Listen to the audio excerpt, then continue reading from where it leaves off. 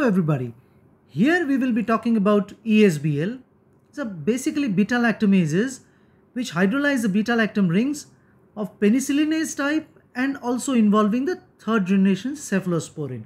So as the spectrum got extended from penicillin to third generation cephalosporin, they came to be known as Esbl, and they also hydrolyze the monobactam ring of aztreonam.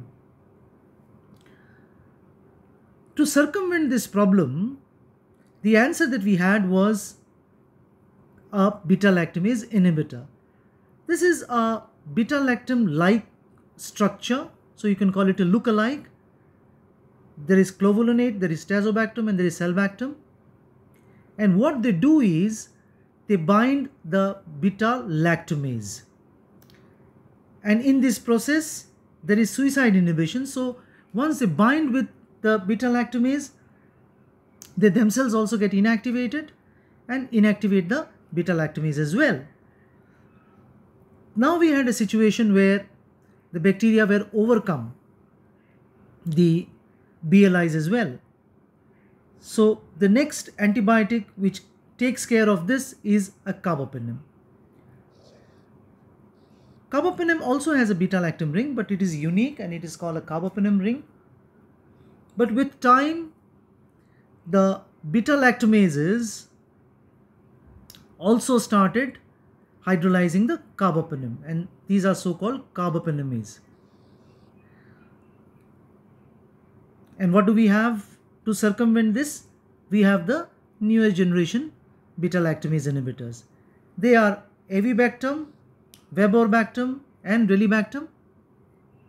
They are not structurally like a beta-lactam. They are structurally different, so they are not lookalikes. And they have reversible binding with a beta-lactamase. So they can be made available again for action. So as long as the antibiotic duration exists, you can expect the BLIs to work. Also, they have extended the spectrum of the antibiotics. So they cover much more than what the first generation did.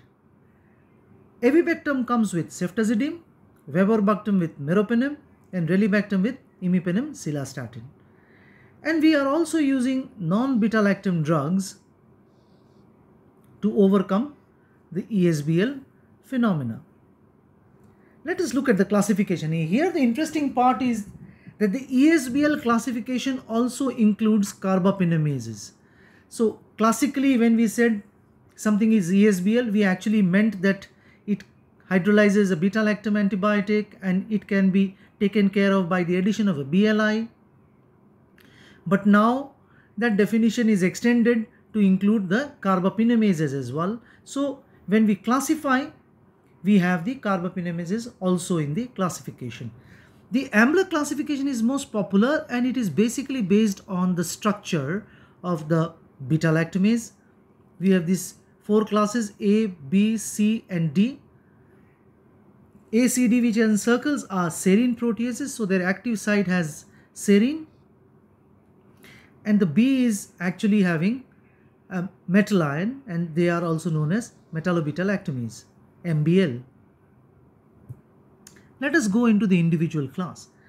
A, one of the earlier ones to be isolated, SHV, CTX and TM are the most known of them. And they could be tackled by a beta-lactamase inhibitor, but the more dependable is a carbapenem. So the drug of choice for A and these enzymes is a carbapenem. But in the same group, we have KPC, which is Klebsiella producing carbapenemase, and it's a carbapenemase. It can hydrolyze a carbapenem.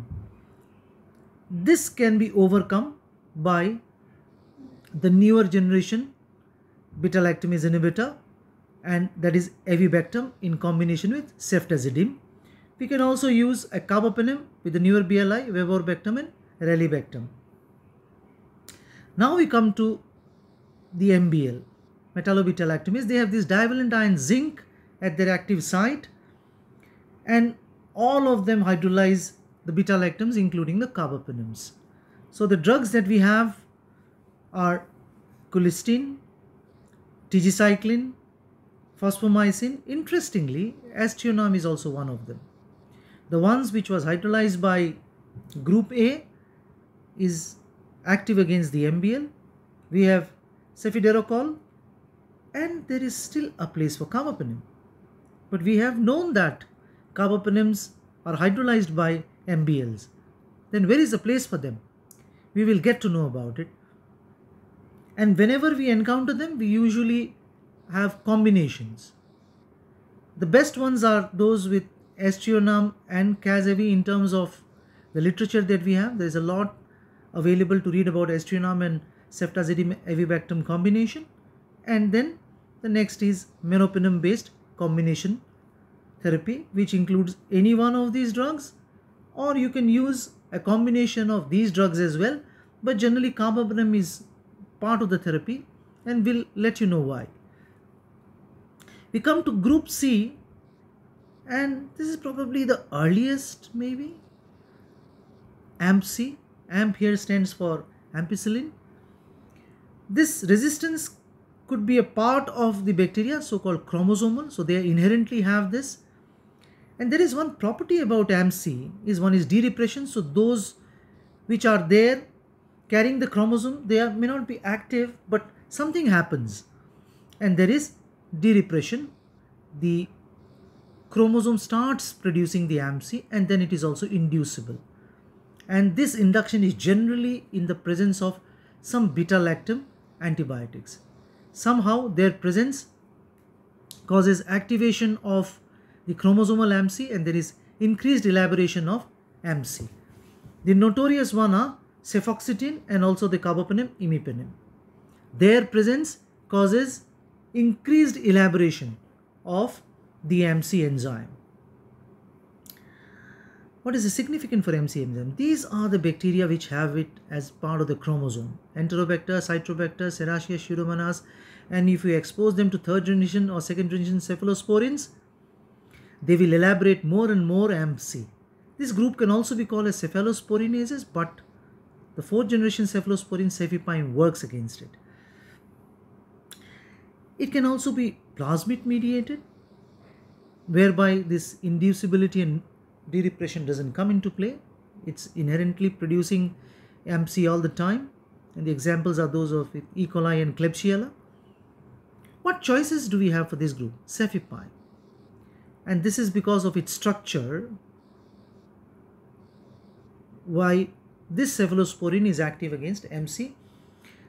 Majority of the time the carbapenems retain their sensitivity, so they will be effective for AMP-C, and we can also use a novel BL-BLI combination.